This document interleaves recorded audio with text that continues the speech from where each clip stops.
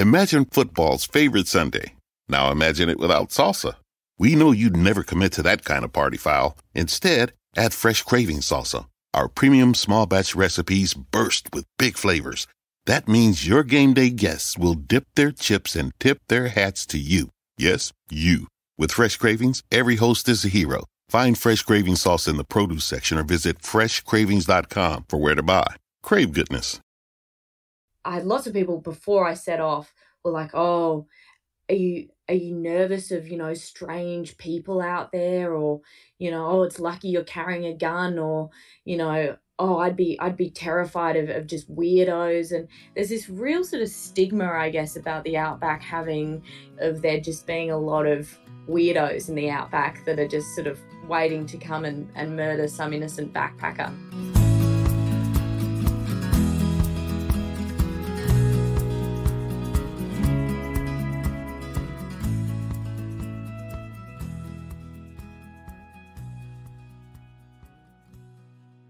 So back at the very beginning of 2021, we talked to Sophie Matterson about literally walking across Australia, which, by the way, is the size of the U.S., walking across Australia with 5 wild, or as they call them, feral camels. If you didn't know, there are over 1 million wild camels in the Australian Outback. I didn't know that. That's just as many elk that are in the U.S. and in North America. So it's an absolutely enormous population. Sophie learned about this being working in TV, did a story about camels and just absolutely fell in love. Decided after working in, quote, the camel industry for a while, that she wanted to walk across Australia with 5 of these camels. So she literally caught 5, tamed them, and they are walking together across Australia. We talked to her halfway through the experience back on episode 695, and it was one of the coolest stories I've ever done. We're probably going to play it as the revisited this week, maybe or some point in the future very soon. But today's episode is part 2 of that. We talked to her when she was halfway through before she had to end for the Australian winter, which, keep in mind, the Southern Hemisphere, it's on the opposite end of the year, so their winter is our summer. So she took a break during the winter and released her camels on this giant station, which is essentially the Australian version of a ranch. And so she had to go gather them up a few months ago, or back in the fall, their spring, our fall, gathered them up and finished the journey.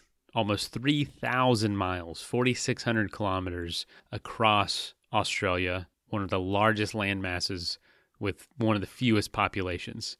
So what an adventure, and she's going to tell us all about it today. It was such a pleasure to hear from her again, and if you haven't, please check out part 1. If you can totally listen to this too, and then listen to that. But Sophie, she is moving now out to the Australian Outback after living on the coast her whole life. So be looking forward to a book in the near future documenting this journey. All right, let's jump into the conversation.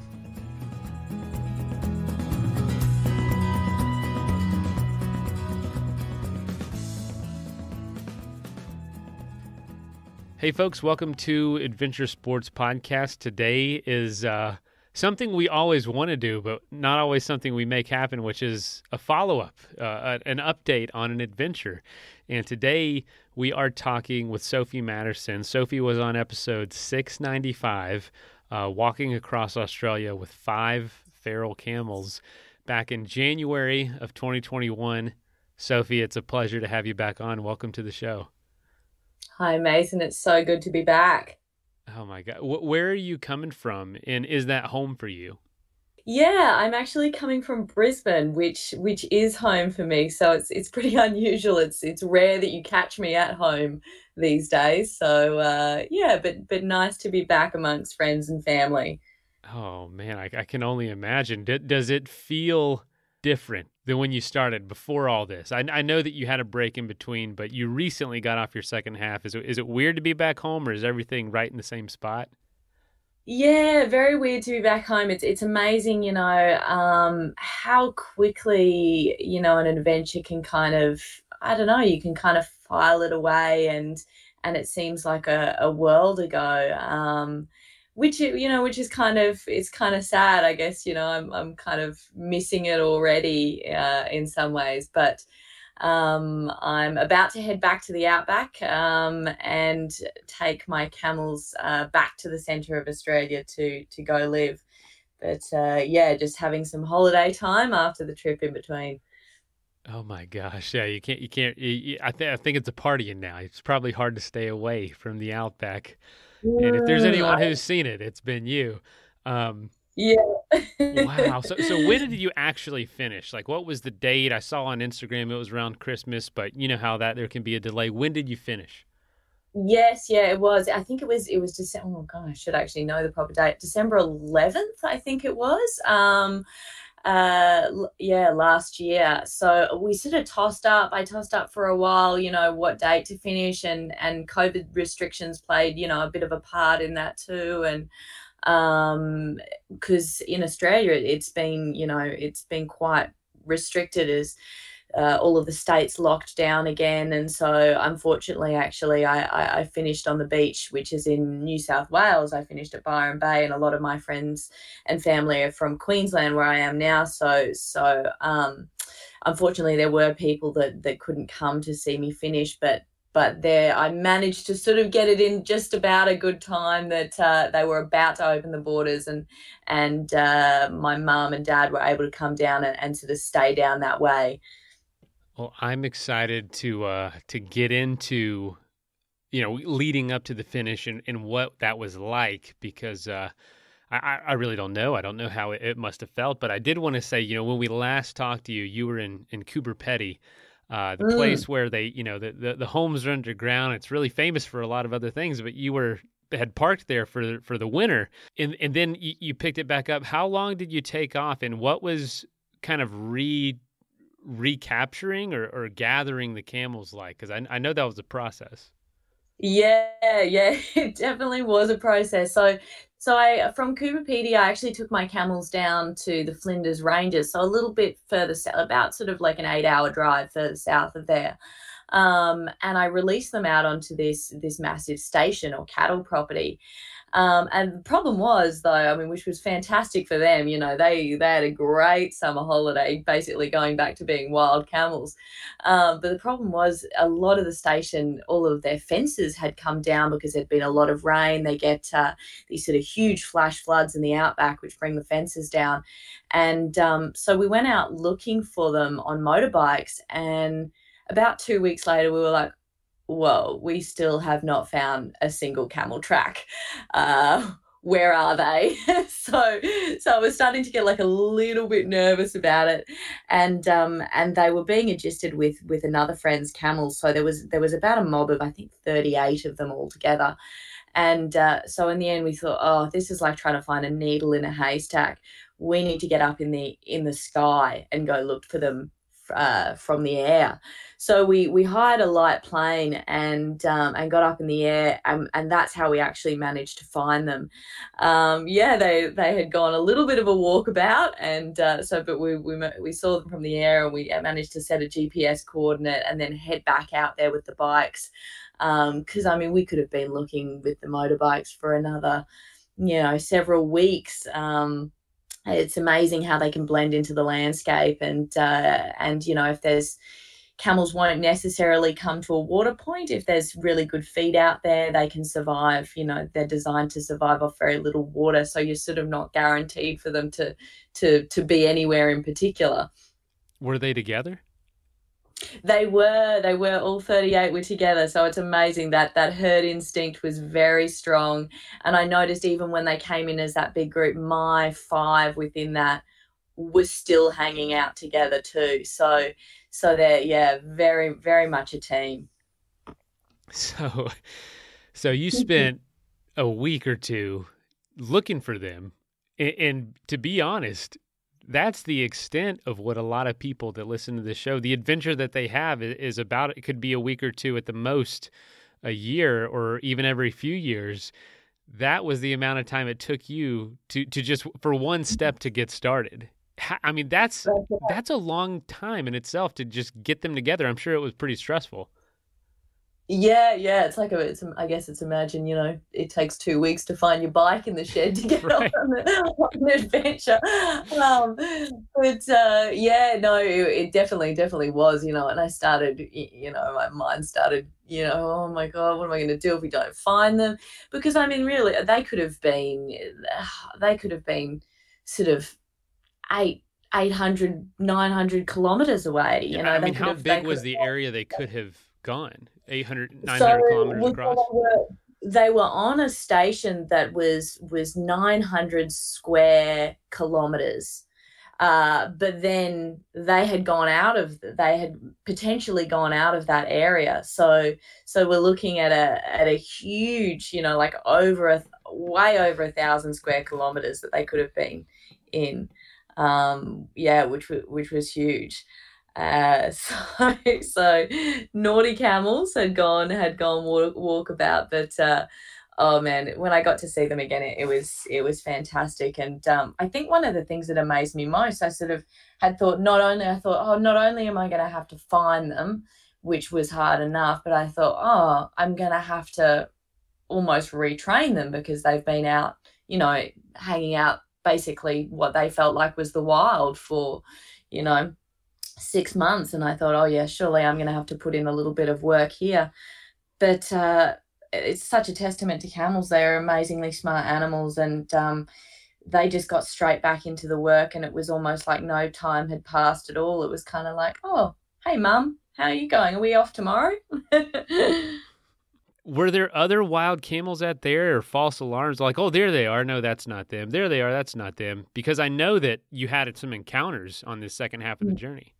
Yeah, absolutely, and that's a great question, and that's one of the things that we were pretty lucky with, and that's why I took them down to this area, the Flinders Ranges there, which is it actually doesn't have any wild camels on there. It's perfect camel country, but it's a little bit too far south, and most of the stations around that area have kind of shot and controlled the wild camels. So we knew that the only camels that we were going to see were going to be our camels, unless they had gone a really long way north, and that would have been a problem then. That is so wild. So you get your camels back. There's this great reuniting experience. They all recognize you. They're ready to go. I know they did put on some weight, so there was some issue there. And that actually led to one of the stories you talked about the first time, to back up, was they all took off running on you. All at one time, and that was a terrifying experience. It sounds like there was a version 2 of that pretty early on in the second round across Australia. Can you tell us about that? Yeah, it was, and I tell you what, yeah, it was terrifying, and took me straight back to that moment, the first part of the trip too. So yeah, like you had mentioned, they had put on a ton of weight, which was fantastic, and part of the reason why I gave them that summer break is they really needed to put on condition, because like any of us going on any adventure, we're working every day, and you lose weight doing it. So exactly the same with the camels. So they'd taken their 6 months off, and they'd grown fat. And what that means for a camel is that they tend to get even fatter in their hump. So their hump gets even bigger. And when you're putting a saddle on a camel's back, basically that is a saddle that is going over the top of the hump. It's very inconvenient having a hump on an animal. Very inconvenient to place a saddle on there. So like I put my saddles on, and I thought, oh, these sort of aren't fitting very well. They're not fitting anywhere near as good as they fit 6 months ago. And so they were kind of sort of, I don't know, rocking around and not sitting great. And yeah, we had set off, and it must have been about a couple of weeks in, and I still wasn't happy with the way that the saddles were, and we're walking along an area known as the Oodnadatta track, and we'd started to, unlike last year, we'd sort of started to come across a lot of vehicles, and we had a car come up behind us, and it was one four-wheel drive, and they were okay, and then a second four-wheel drive, and they were sort of okay, and then the third four-wheel drive, and they were kind of like, oh, we're not sure about this, and they had a little bit of a run, which is nothing unusual. They will do that from time to time, and I sort of turned around, not thinking much about it, and I looked around into my horror. I thought, oh no, one of those saddles is really sort of leaning far forward. Next thing you know, as all these things seem to happen, it happened in, the blink of an eye and this terrifying flash. I look back to see one of my camels, Jude, barking and barking and barking, and this is my front camel, and the saddle has come around his neck. It's hanging off his neck. There is gear flying left, right, center, pack bags off here, pack bags off there, and Jude is just, poor thing, obviously terrified. He's got a monster around hanging off his neck, and he's bucking trying to get rid of this saddle. And I ended up basically sort of somehow falling over in the process at the end of the lead rope, being dragged along the ground with my head bouncing along the rocks at Jude's back legs, which is not a spot that you want to be, and going. And all I could think of was that first instance you mentioned, Mason, where I was over in WA and they took off of me, and I thought, there is no way I am letting go of this rope. I'm not going to be the girl that lost her camels twice. I thought, I don't care if this camel stomps me in the head, I am not letting go. And at the time I was on what is actually the world's largest cattle station. So if I was to lose them there, that is going to be a very difficult process to find them again, if you ever do. And so somehow I managed to get him under control, and as soon as I'd got him under control, he'd managed to basically get rid of his entire saddle. And then I looked around and I thought, oh no, Clayton's is going too. But in order for me to get the saddle off, the camels are so high, I have to sit them down.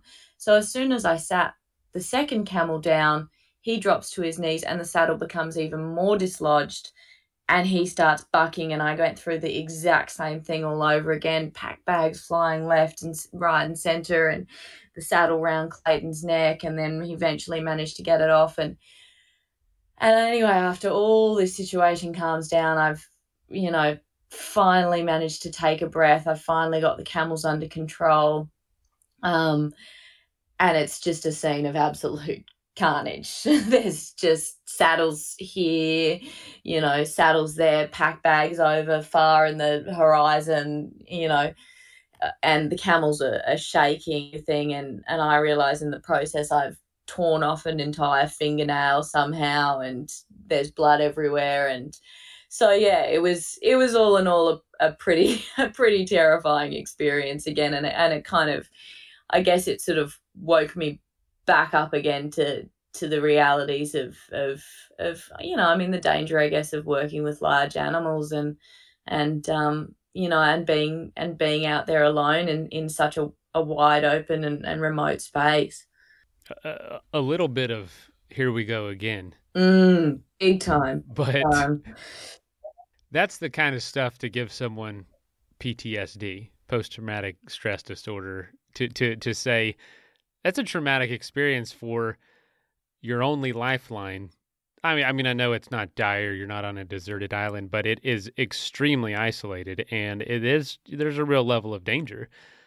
Did that give you any feelings of like, I just can't do this again, the stress of it? Or was it, okay, how do you process that is, I guess, what I'm asking, and how do you come down from those nerves? Because it seems to be something you have to constantly deal with.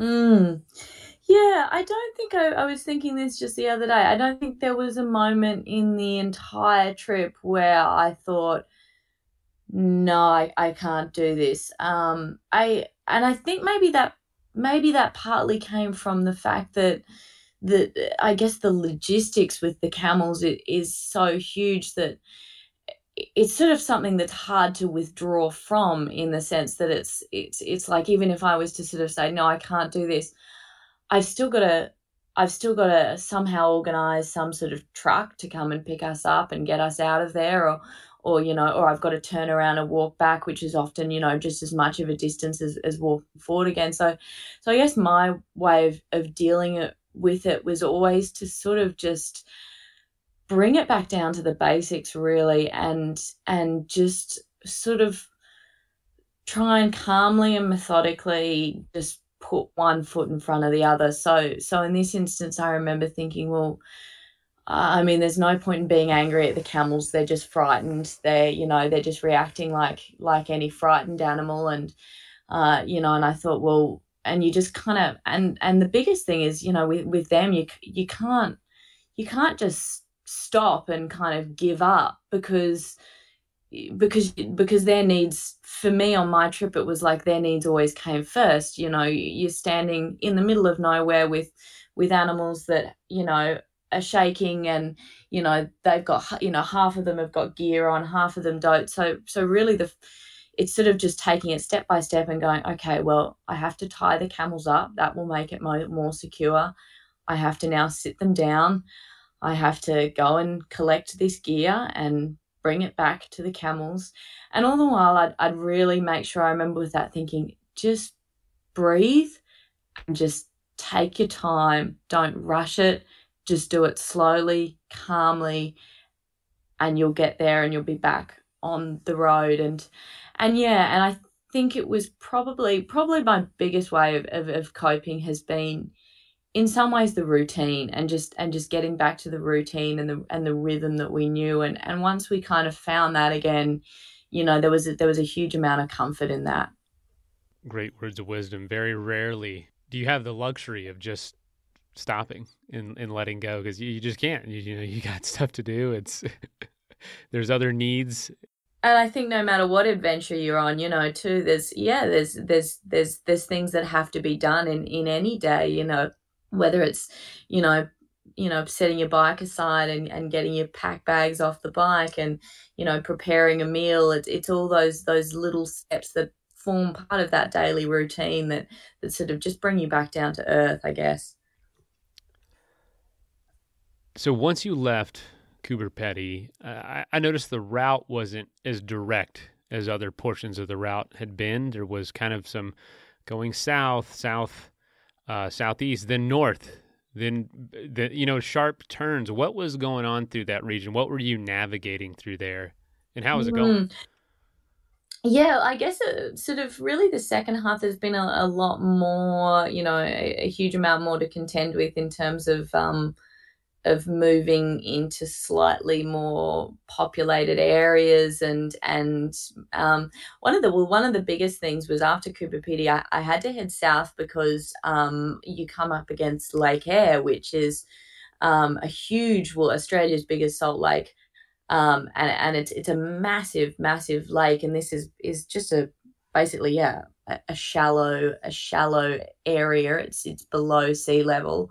And it's encrusted with salt. It's a dry lake and does fill up with water from time to time, actually, every, 5 or more years, if there's been good rains. But, so you can't cross any of these salt lakes. They're incredibly dangerous and were a big issue in the early days with explorers in Australia. They often came up against these salt lakes and had to turn expeditions around. They're incredibly slippery, and I found this out the tough way in WA when I tried to cross a small section.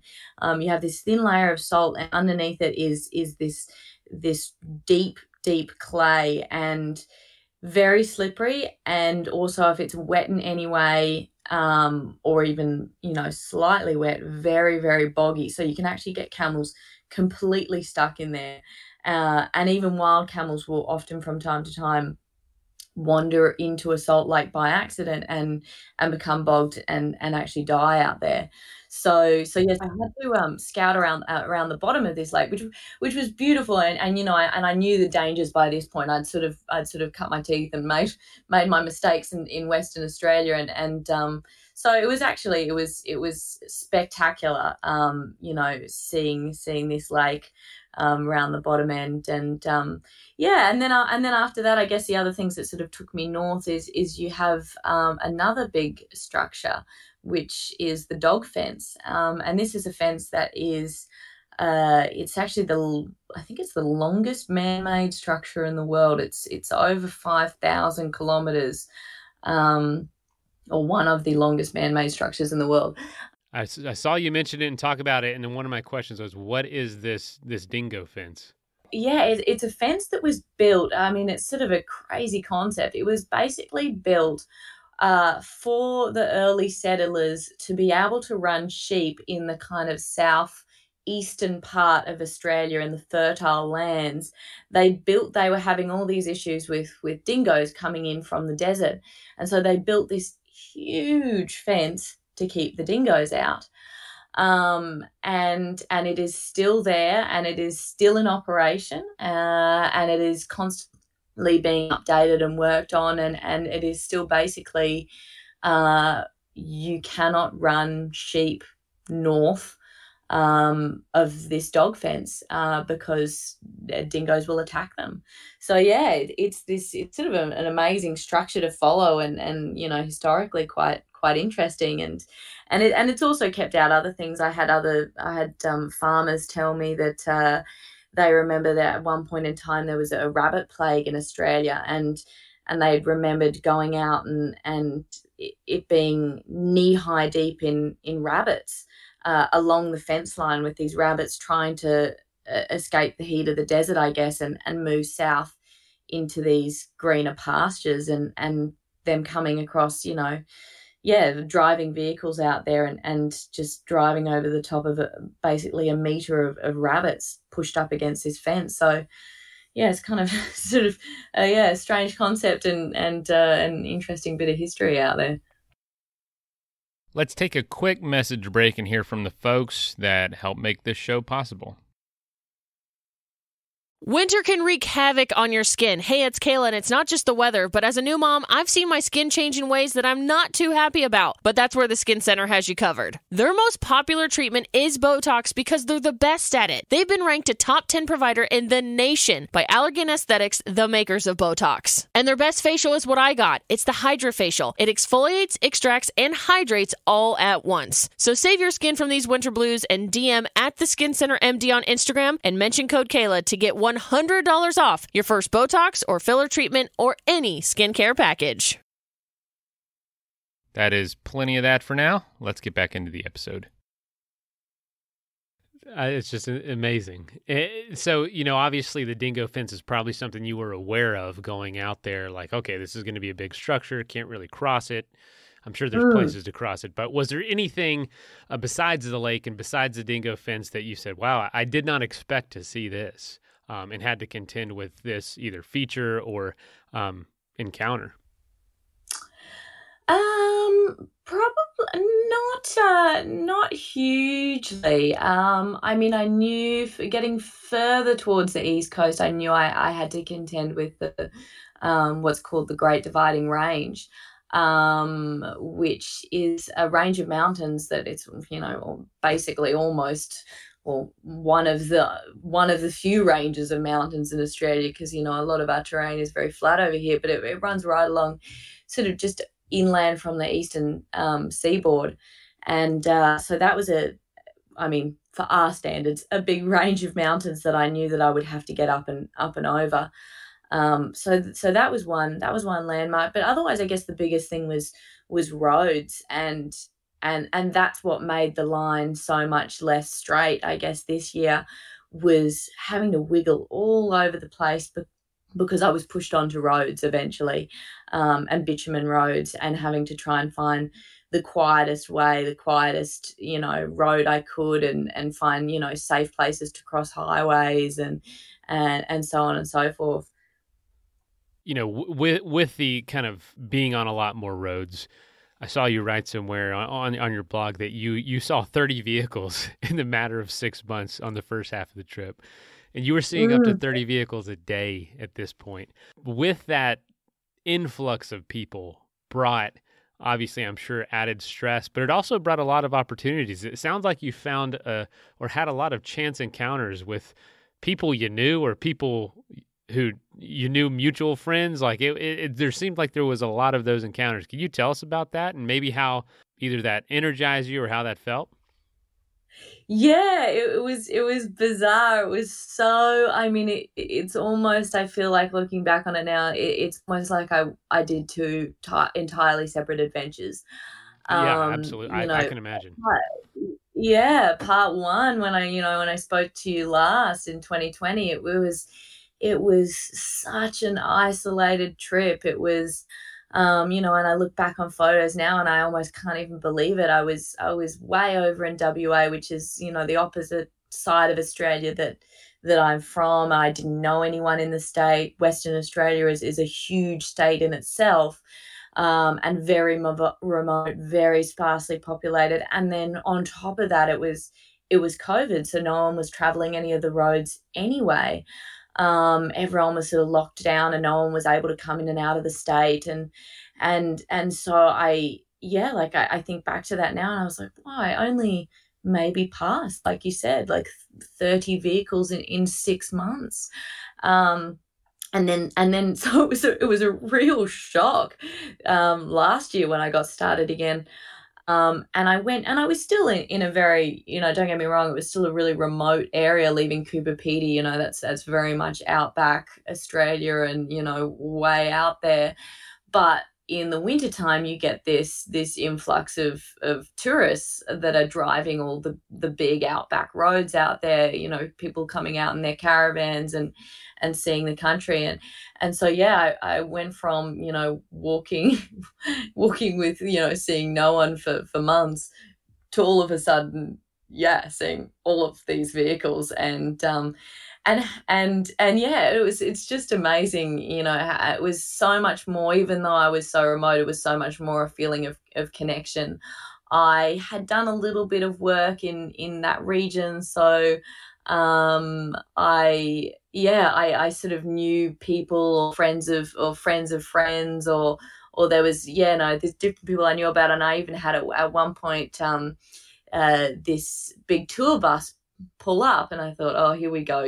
Quite often the tour buses would pull up and they'd see the camels, and we're a bit of a spectacle, really, I guess. And so they would stop, and everyone would take photos. And this time the tour guy gets off the bus and he goes, I've got some people on the bus that know you. I was like, I'm thinking, oh my, who? Like I'm in the middle of nowhere.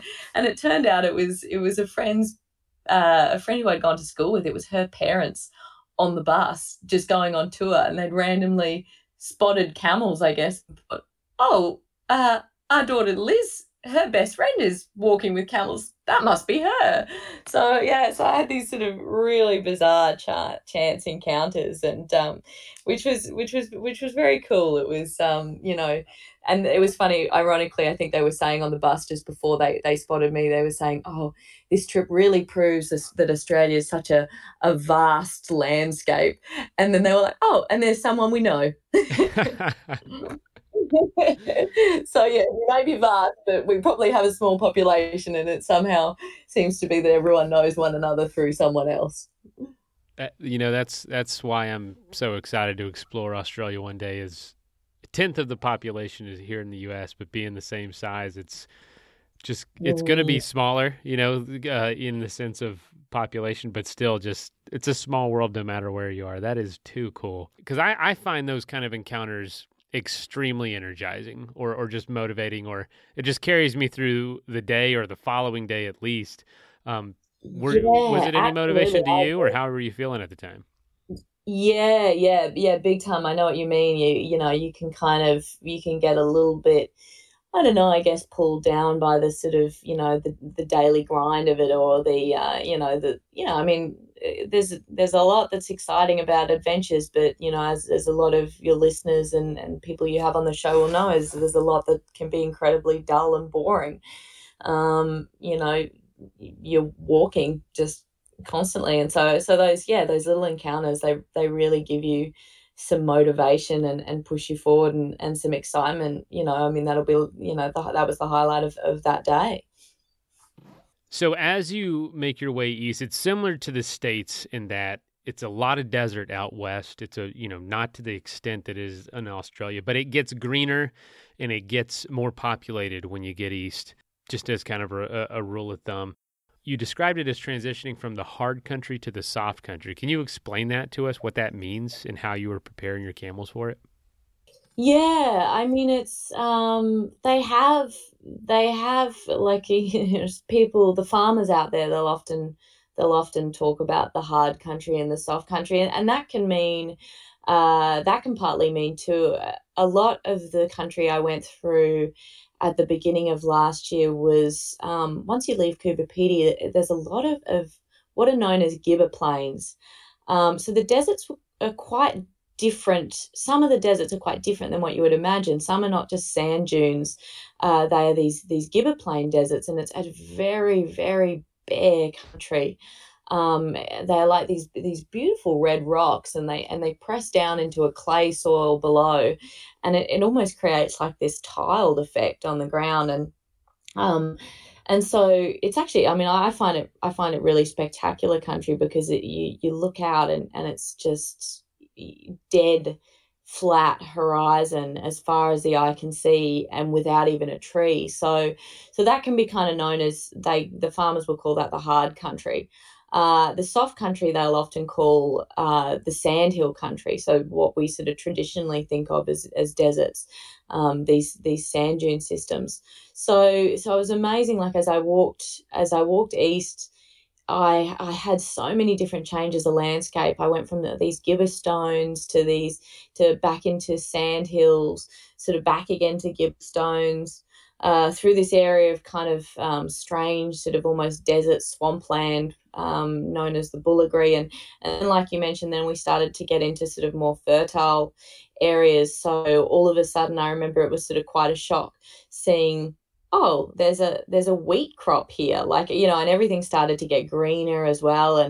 And yeah, we walked through this freshly planted green wheat crop, which I remember thinking, oh, this must be so strange for the camels to see this. Like, well, what must they be making of this? They've never seen anything like this, and it was strange for me too. All of a sudden, yeah, we weren't, yeah, we were in traditional farming country. I mean, further west in Australia, like you said, in those arid regions, you cannot grow crops. It is just impossible. The land is too hard. And yeah, I guess, yeah, that's another way to look at it too, as the soft country is also sort of the east coast, and where the farming gets more soft. So yeah, there was, we went through the wheat fields, and then further on, it gets even greener, it gets more jungly. You get into, and once you hit that Great Dividing Range that I was talking about, you get into almost pockets of rainforest. You're really starting to hit subtropical Australia, which is totally a bizarre place to be taking camels. That is, the rainforest does not count as their natural environment. So yeah, very, very different. So it was very cool to see the landscape change like that, and to be able to get a step-by-step view of that was amazing. I loved it. You mentioned the camels never having seen any of that, and I can't tell you how many people I've told this story about, and told them, you're not going to believe how many feral camels are in Australia. Like literally over 1 million is what I saw. Like just as many, and I'll compare it to the U.S., as many wild elk there are in the U.S. or as many camels in Australia. It's like something just so many people have no clue about over here. I didn't have a clue until talking to you. Where does that area end going east? Where is kind of the limit of where camels go to? Yeah, that's a great question as well. So I mean, really, like if you take a map of Australia, the wild camels are basically a circle. Like if you put a circle in the interior, right in the middle of Australia, that's where they all hang out. They tend to be in quite a lot. Probably that circle maybe is a little bit to the left or pushing over to Western Australia. So they like it in Western Australia because Western Australia is predominantly arid, almost up until the coastline.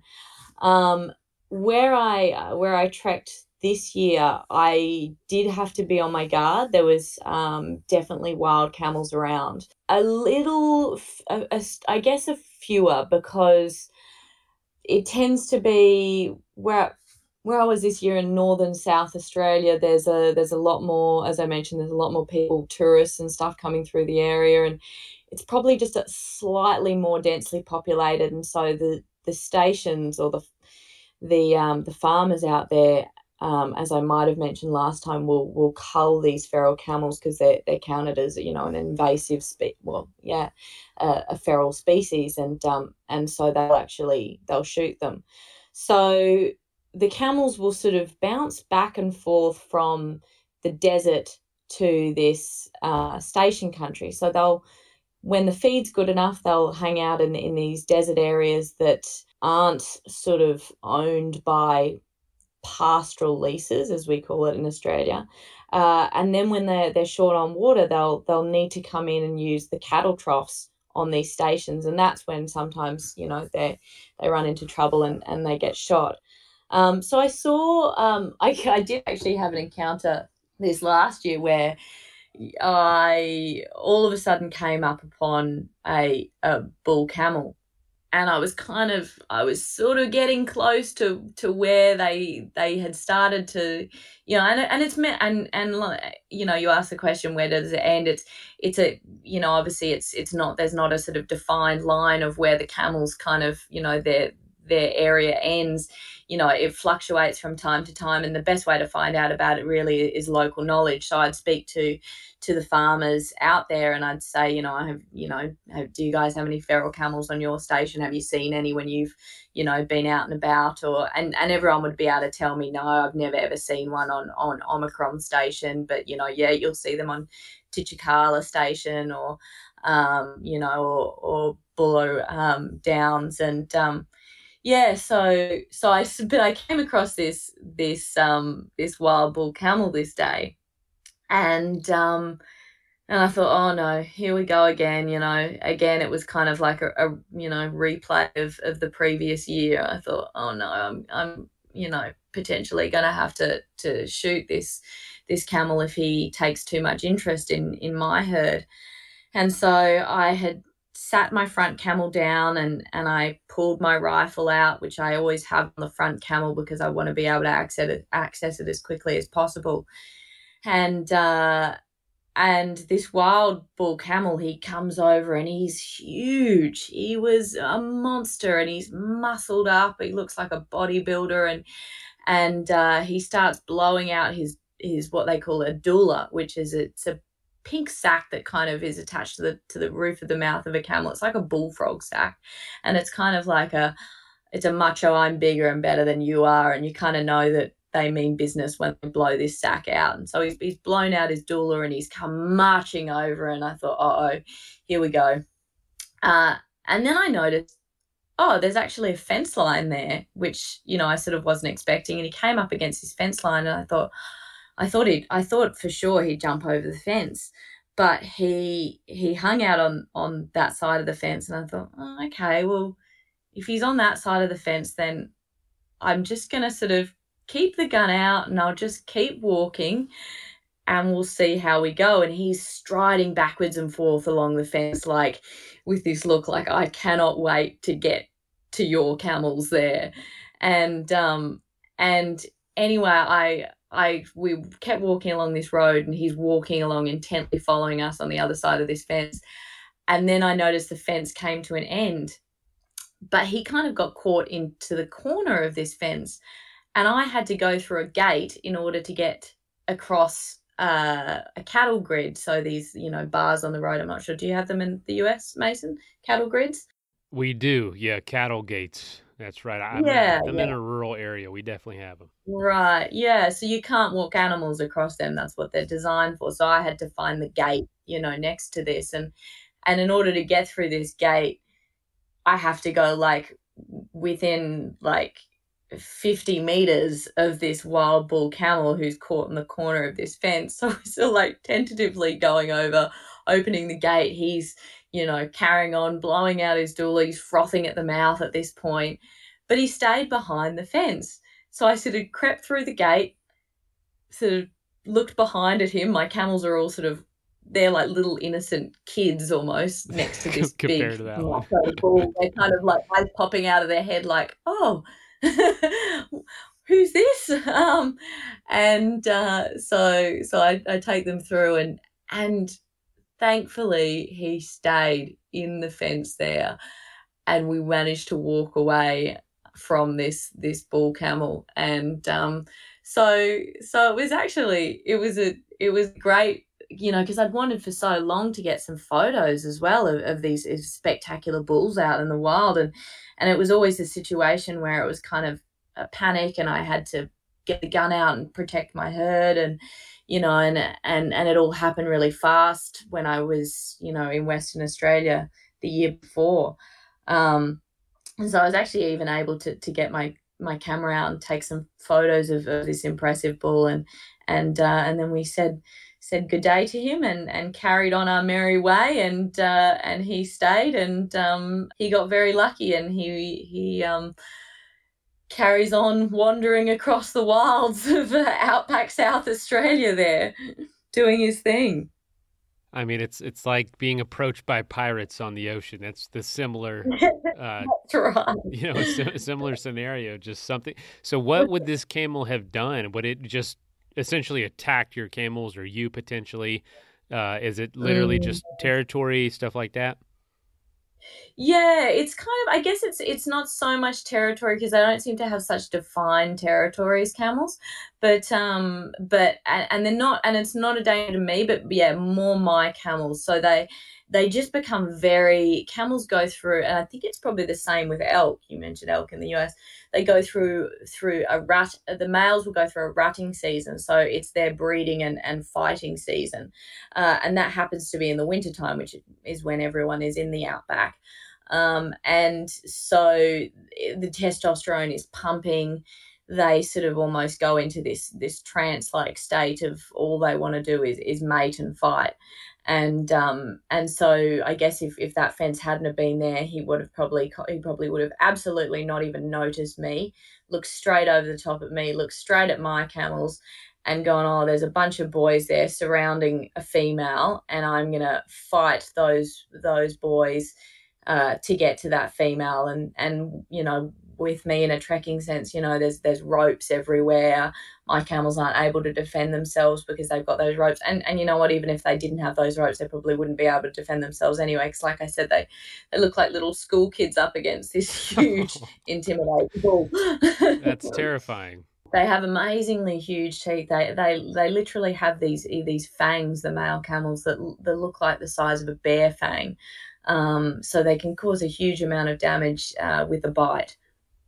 Such an misunderstood animal is what I'm insane. Yeah, mating and fighting. What a life. Jeez. So you do this. You're defending yourself. You have a gun. I think we did talk about that the first time. I don't think you've been needed to use that. Correct? No, I did, unfortunately. I did, but only on the first year that I was out. So I did come across a lot of wild bull camels, a lot more wild bull camels when I was in Western Australia. And unfortunately some of those I did have to shoot, which like I said, I know they're, and I would console myself sometimes with thinking, yes, they're a feral species, and every farmer out here, he'll shoot them too. But I hate it, to be honest. And I know a lot of the farmers are the same way. They hate it as well. They see them as big, spectacular animals. And, most of the time they are not, doing a huge amount of harm. They're just, wandering around, doing their own thing. But yeah, unfortunately, it became a situation of it's them or it's them or my camel and my camels, and so I had to defend them. So yeah, unfortunately, I did have to shoot a few. I'm sure that was not easy. No, not at all. And yeah, it's I definitely remember having sort of the shakes after those experiences, and wanting to, and sometimes, the worst part of it is sometimes you've taken all the gear off, you've set up camp and you've taken all the gear off, and then this wild bull camel wanders in and you have to shoot him, and then you're stuck camping next to the body of this animal that you've just shot, all through the night. And my camels would often have the spooks, and, they'd be able to smell the the bull that I just shot, and then I remember just getting up in the dark the next day and being like, okay, let's get out of here and moving on as quickly as possible. Oh my God, I did not even think about that. What a vivid picture you just painted of the reality of doing this.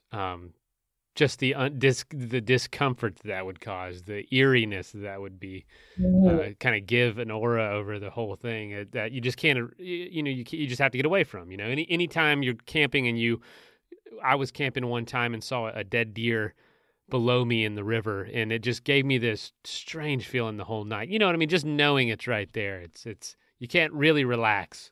Yeah, and I sort of like weirdly, and I don't know whether I think, I got a little bit when I was out there on my own for so long, I got a bit sort of superstitious, and I mean, I guess I've always sort of, I'm open to the idea of believing in ghosts and so on, but I started believing even in animal ghosts when I was out there, and I remember because there was these areas too that there had been rangers or just hunters had come along, and they had obviously seen an entire herd of camels and they had shot a bunch. And I had this eerie knack of managing to set up camp in these massacre sites and just like not having even seen the carcasses until all of the gear is off my camels. I've spent an hour unloading, and then I've wandered, a couple of, 100 meters away and noticed there's this carcass there, and then seen all of these other carcasses. And I remember this one camp was just terrible, and the camels, I could feel their energy and they hated it. And it was, there had been about 20 camels shot in the area, and it was a weird, eerie, spooky feeling, and none of us slept well that night. Wow. Sophie, that's pretty freaking hardcore, if you ask me. Jesus, this is like a movie. This is unbelievable. I know that's not a pleasant experience, but my goodness, that's an adventure. That was definitely one that we got up in the dark and moved on from quick. What about, being out there alone with camels? Obviously, the camels are enormous, not compared to the wild ones, apparently, but still, for any person, they're huge, intimidating creatures. How did you feel as time went on? Did you feel like you just grew in confidence? Did you feel like your will was chipped away over time? Were you ready to be done by the time you got closer to the end? And how were you just handling it all? Yeah, it was, I think as I got closer to the end, I mean, yeah, like we were talking about before, in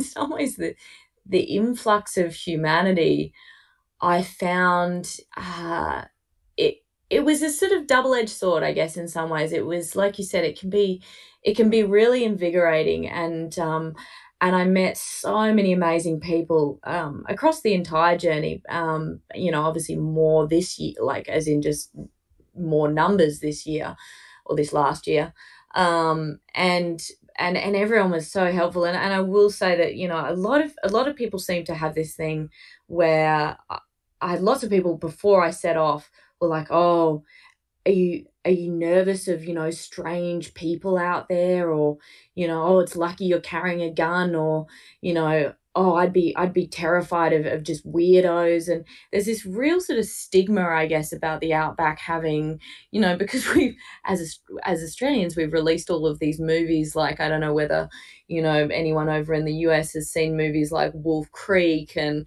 we've had quite a few sort of famous outback murders. And it seems to paint this picture of there just being a lot of weirdos in the outback that are just sort of waiting to come and murder some innocent backpacker and, a traveler. And I just found it was totally the opposite. I didn't have a single strange encounter. I mean, there's odd people you meet for sure, but nothing that felt, unsafe.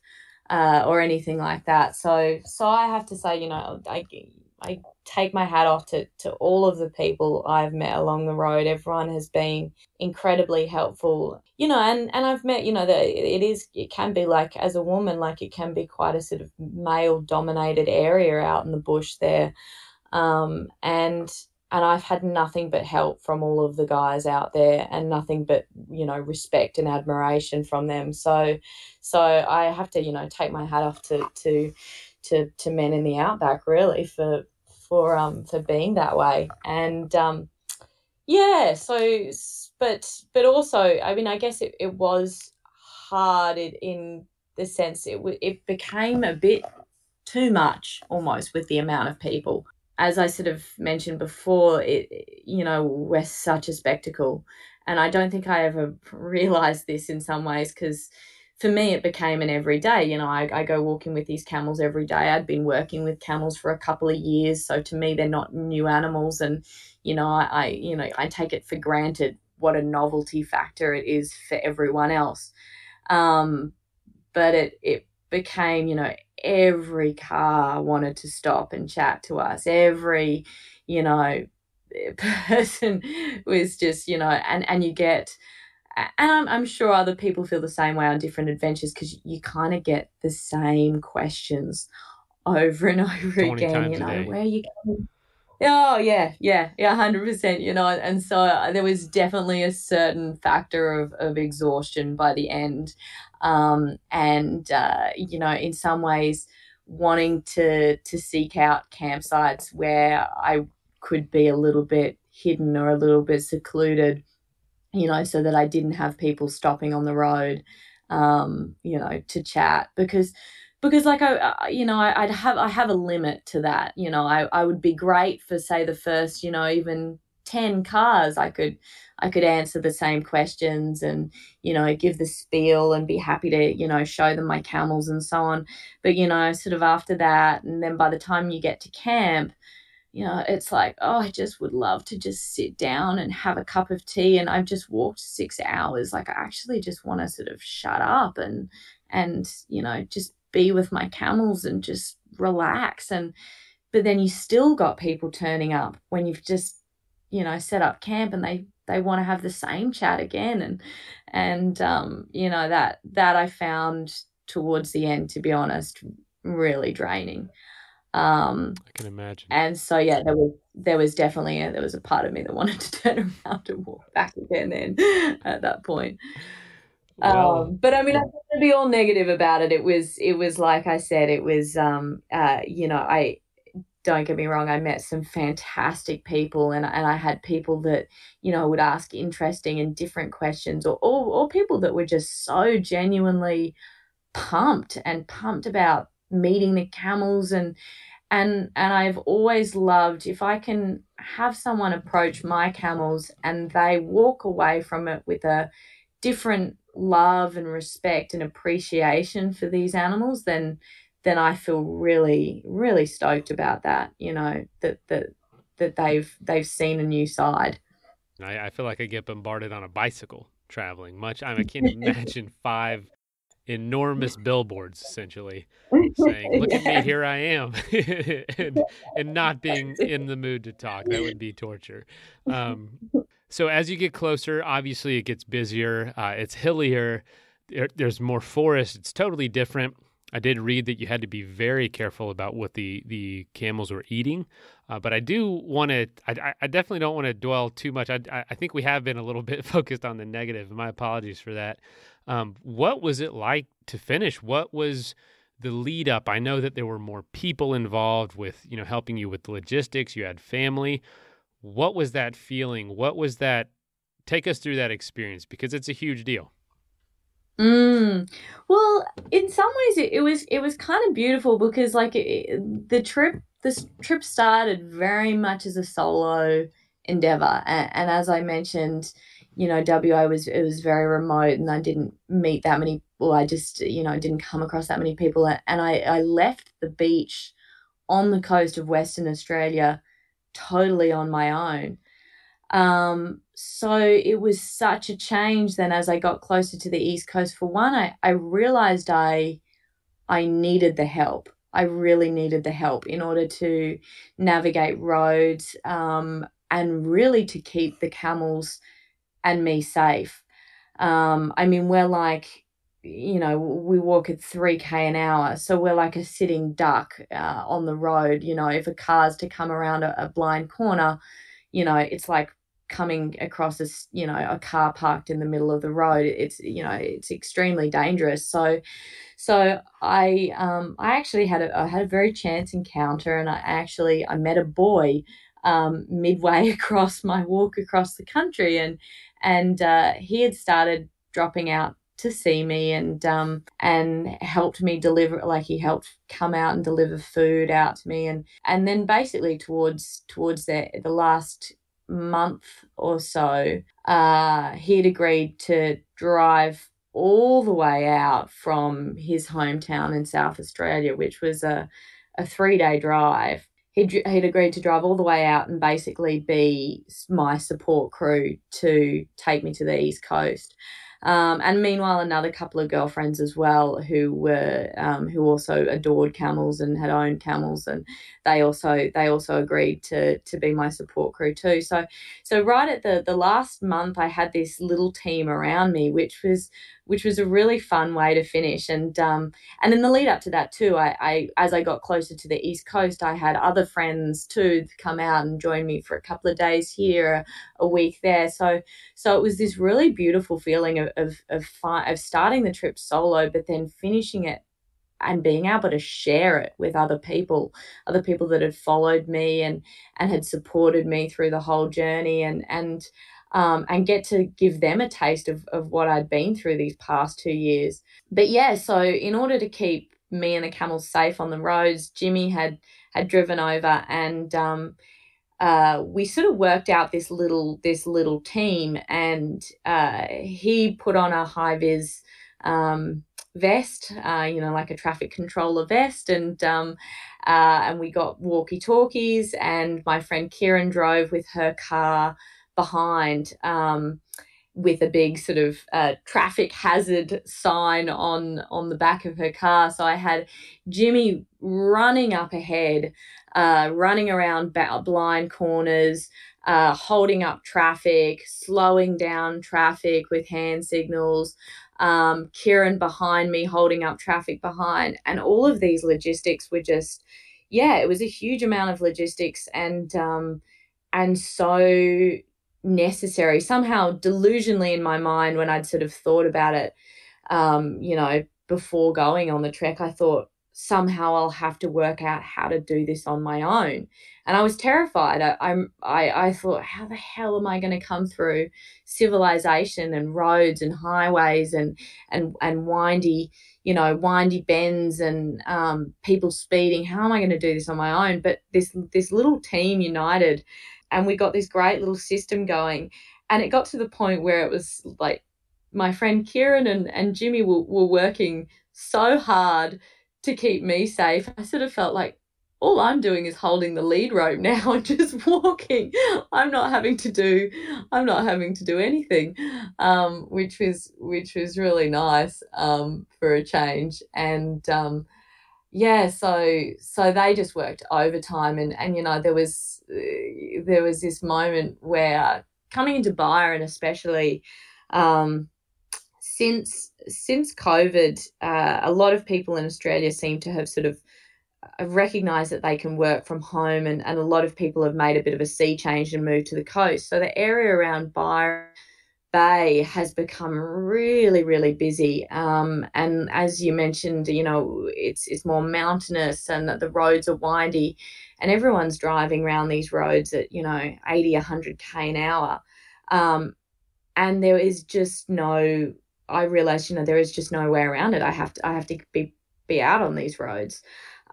So there was one point where Jimmy had to hold up probably like 20 cars to let me and the camels walk down this road, and Kieran's behind holding up another 20 to 50 cars behind, and we're plodding along at 3k an hour down this road, but no one could overtake us because it was just too dangerous. So it was, I think, thank God for those two and other people as well that helped me out with traffic along the way, because without the help of them and the general public, and generally as well, drivers being great, I wouldn't have made it to the beach. How did your camels seem to react to all this? Were they pretty calm, finish line, all these people. I mean, what was that like? Yeah, they are amazing because I thought when I was in the outback stretches, I thought, how are they ever going to deal with this? They were right at the beginning. I would have to turn if any car came along, especially behind the camels. Behind the camels scares them a lot more because they can't see it coming. There's just all of a sudden there's a noise coming up behind. It's like a monster chasing them. So I would have to turn the entire string of 5 camels, which when we're all in a line, we're sort of like the length of a truck or a long truck, a semi-trailer. And, I'd have to turn all of us round so that they could see the car coming. And I remember thinking, how are we ever going to do this? Because we can't do this if there's like, a car constantly in a stream of traffic behind us. It's not feasible. And to their credit, they got better and better, and they were amazing with traffic by the end, to the point where they were just totally almost oblivious. Bar one camel, Jude, I think somehow either in a previous life or when he was wild has this magical, I don't know, PTSD from almost being hit by a truck, I would imagine, because he was just my only camel that never got used to it. Jude always thought that there was a monster coming up behind, especially if it was a truck. Especially he could hear the sound of a larger vehicle coming up behind.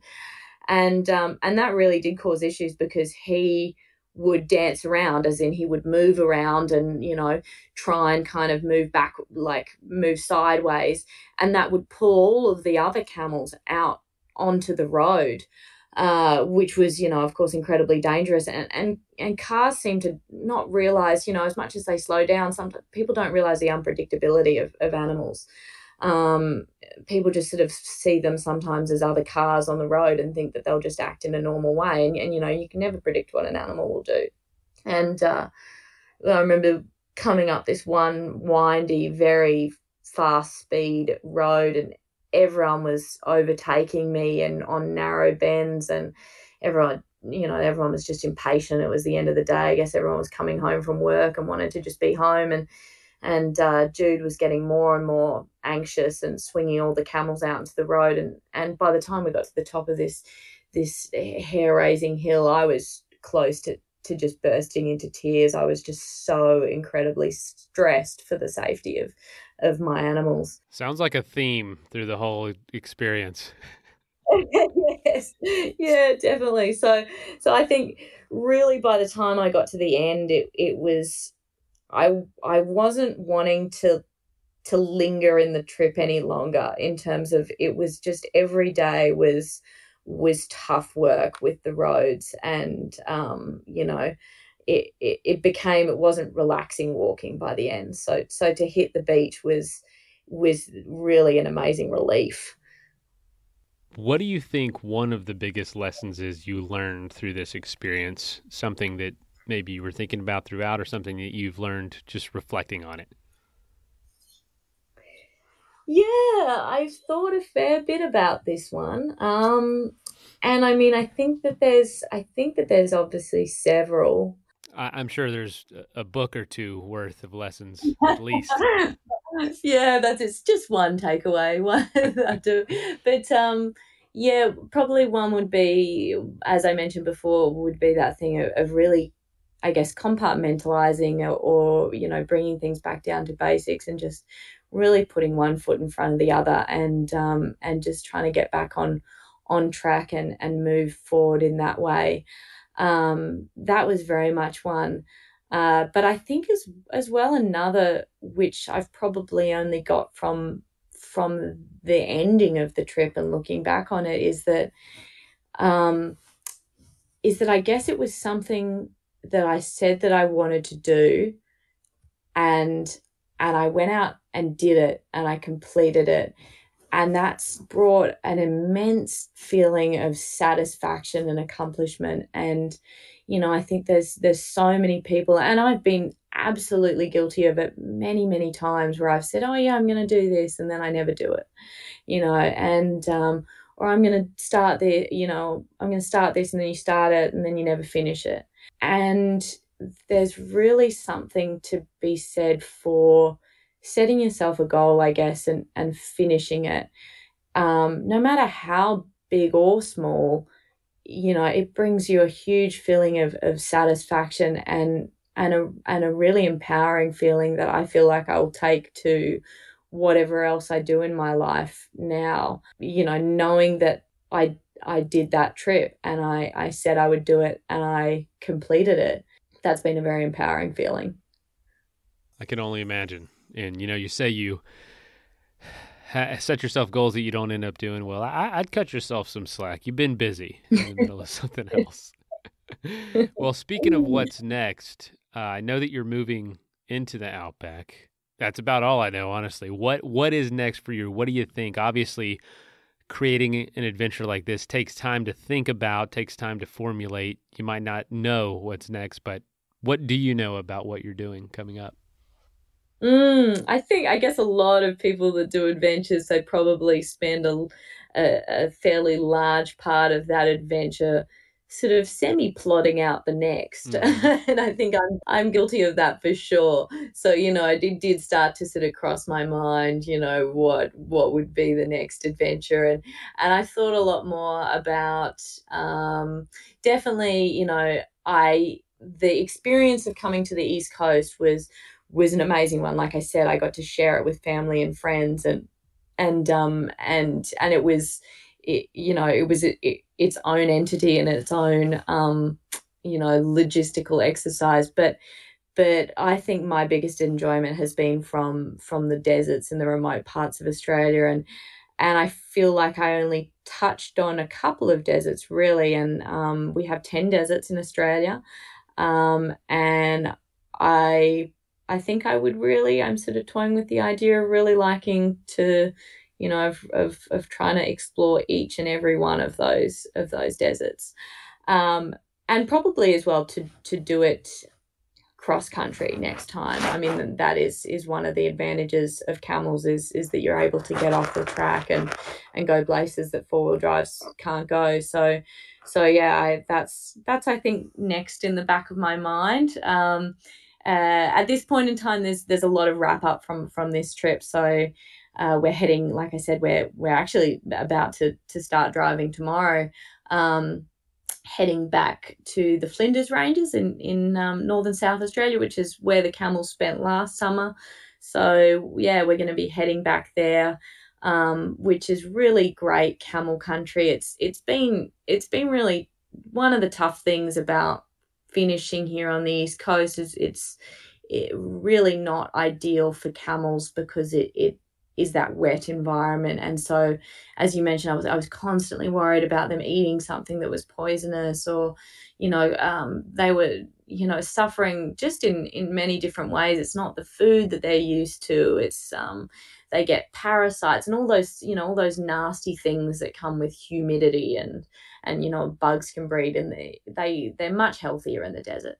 So I'm really looking forward to the camels being happy and out where they thrive, and for them to finally end the trip themselves, because really it's I've finished the trip, I'm on holiday, but I think they're not really, they don't really get their break until they go back home, back to their home. So I can't wait to see them do that. So they're going onto a large station, and they're going to have a huge amount of area to wander around and sort of again get to be back to wild camels. Hopefully we don't lose them this time. Hopefully we don't have to go up in a plane to find them.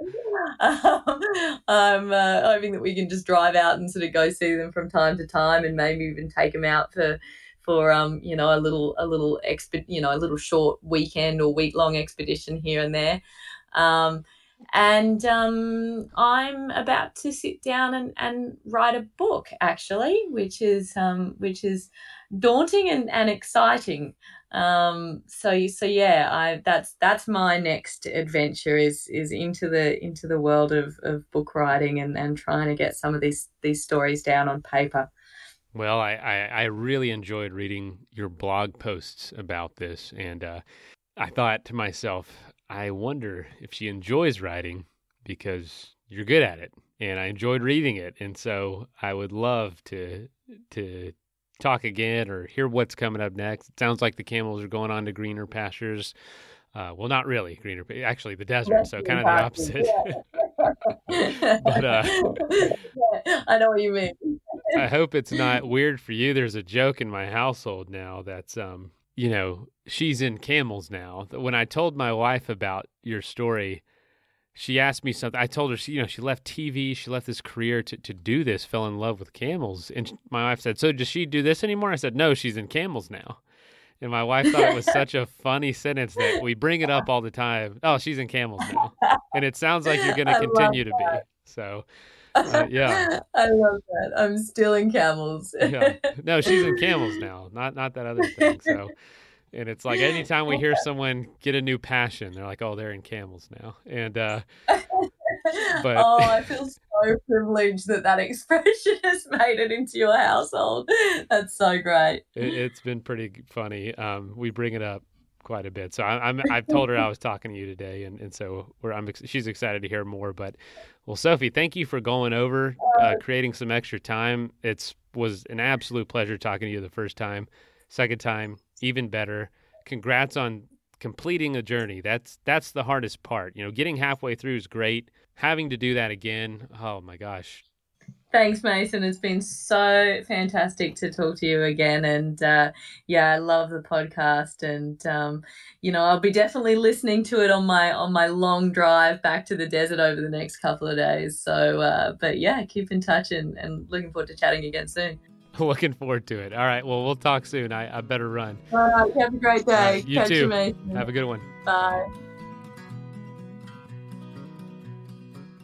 First of all, thank you so much for listening. It means the world to us that you choose to listen to this show. If you'd like to help us further, you can leave a review on iTunes, share us with your friends, your family. It goes a long way to grow in the show. You can also support us financially through patreon.com/adventuresportspodcast. Link is in the show notes. And also, if you have an idea of who could be a good guest for the show, we're always looking for people to tell their story about the outdoors or adventure. So if you know someone, please reach out. Email us at info@adventuresportspodcast.com. And until then, get out there and have some fun.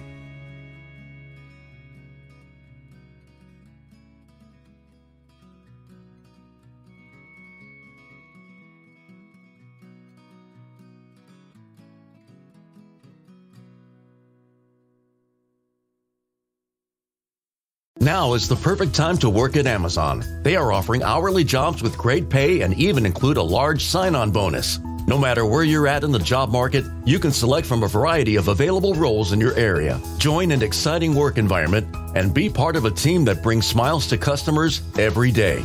To find the job that works for you and some extra cash, go to amazon.com/apply. That's amazon.com/apply. Amazon is proud to be an equal opportunity employer.